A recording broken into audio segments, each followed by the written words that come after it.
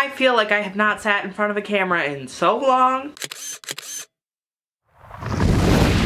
Hey guys, it's Riley and welcome to my channel on this lovely Tuesday. For today's trans education, I thought I would give some do's and don'ts on dating a trans guy. I've had a lot of requests for this video from people asking, hey, I have a crush on this trans guy, I want to make sure I'm respecting him properly, I am doing everything in my power to make him happy and good, so I thought I would come up with a few do's and don'ts to let you guys know about what you should do or shouldn't do while dating a trans guy. That's all I've got, let's hop into the video. The first do while dating a trans guy is to ask him about his comfort zones and what his boundaries are. Whether this be with physical affection or sexually or just in the relationship in general, you want to know what his boundaries are and the things that he is comfortable with and the things that he is not comfortable with, so you can get a better handle on how you're going to go about the relationship. The first don't is don't force him into your idea of what a man is. He might express his masculinity or his femininity or his identity different than what your generalized idea of a man is. And that's perfectly okay considering it's his identity and he can do whatever he pleases with it. What you need to do is just be there and accept him and love him no matter how he shows his identity. The next do is to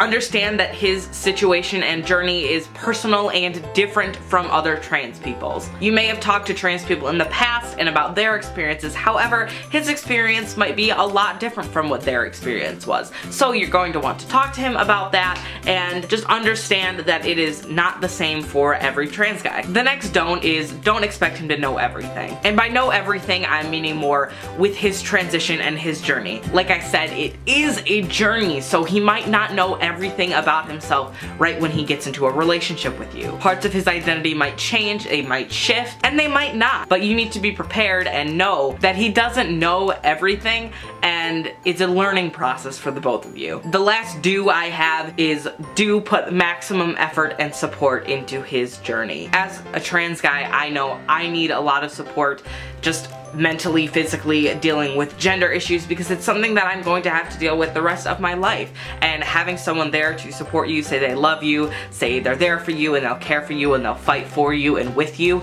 is one of the best feelings in the world. So just make sure you put as much effort into him and the relationship and his journey as you can. The last don't I have is don't out him to anyone ever. Outing somebody is never okay, never in any situation, whether it be gender, sexuality, anything like that. Outing someone is never okay. If he is comfortable enough to go out and present masculine and identifying as such, you have no right to out him to any of your friends. You have no right to out him to any of your family. It is not their business. Unless he asks you to tell them or he chooses to tell them with you, you have absolutely no business going on and telling people, oh, I'm dating this trans guy, because it's not their business. They don't need to know that. So there are my do's and don'ts of dating a trans guy. I really hope you guys enjoyed this video, and if you did, make sure you give it a big thumbs up and leave some comments down below of what are some future ideas I should do for trans education videos. I'm starting to run short, so any ideas you guys have and you guys would like to see would absolutely mean the world to me. If you want to keep up with me in real time, you can follow me on all of my social media, which is linked down below